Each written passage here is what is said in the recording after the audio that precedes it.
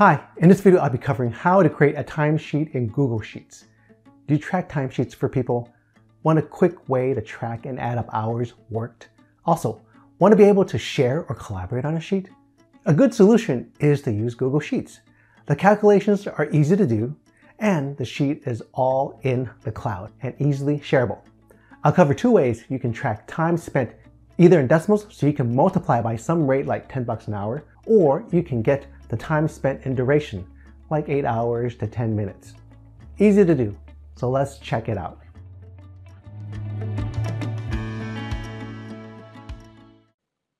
Hi, this Google Sheets video, I'll cover how to create a timesheet. Now, it's actually pretty simple to create a timesheet. Let's say, for example, we have our table here. We've got start dates, March 1st, 2nd, 3rd.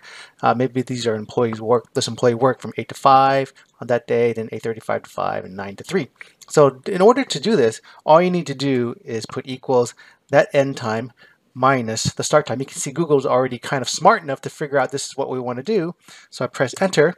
And it also is smart to figure out, hey, do you want to auto-fill it down to the other areas? And I click yes. But one thing you notice here that it brings it back into a time. It says 9 a.m. And that's basically just the display. Now, what you need to do is just change it and go to format and go to number and have it change as a number. And this would indicate hours worked. Now, you see this funny decimal, 0.38. Basically, the way time is represented in the background is as a serial number. That number, 0.38, Control Z to undo, that basically is part of a 24-hour day. So 9 a.m. is 9 hours that already transpired over 24 hours. If I do equals 9 divided by 24, you're going to get the same value, 3.75. It made 3.8 because it rounded it. So if I rounded it down, it'd be 3.8. And so you can see that that's how Google Sheets sees time. But that number gives us the ratio of the day. It's 38% of a 24-hour day. And before or after we do it, doesn't matter if we do it before or after, we need to multiply it by 24. So I'm going to wrap this amount, the calculation of that amount times 24, because it's 24 hours in a day. Press enter. You'll see that it goes to 12 a.m. Let's fill this down. And now we will format the display and make it a number. And you can see that is 9 hours. This is 8.42 hours. This is 6 hours, right? 9 to 12 is 3 hours, and then 12 to 3 is another 3 hours, equals 6. And so that's how we get our numbers. And of course, if we want to total it, we just do sum, and then click on or select my range here, press enter, and we've got our total hours. And then we can multiply that by the hours worked. Now, if our start and end time span multiple days, it still works. Type equals end time minus start time. Wrap that into parentheses and then times 24. It's going to give us the same thing, right? 24.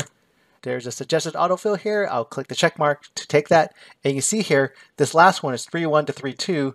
And this person worked or did something for 25 hours. You can see if we did something else, let's say they work more than 24 hours, Control C to copy, Control V to paste.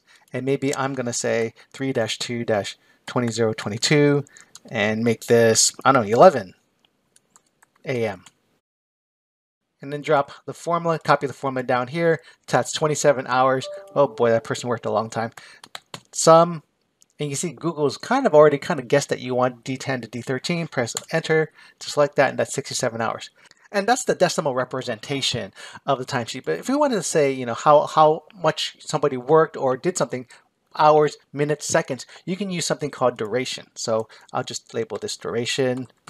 And the calculation is basically the same. So it's going to be that minus that. You don't need to put the 24 hours there. And I'll take this suggested autofill here. What we're going to do is just have the display go to under format and go to number, and we click duration.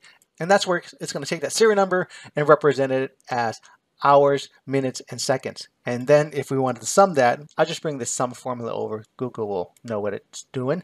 And you can see it's 23 hours, 25 minutes, and 0 seconds. And that's for duration. So if you wanted to see something in hours, minutes, seconds, that's what it's going to represent for you. So that's what it will represent for you. So depending if you want to use hours or duration or both, you can put this into your timesheet.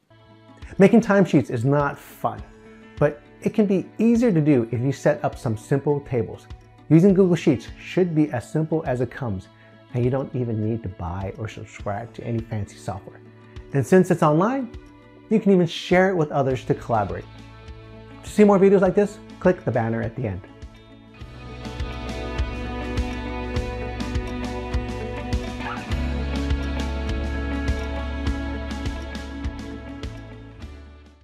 Still here? Well, here's a joke. What do you call a funny mountain? Hilarious.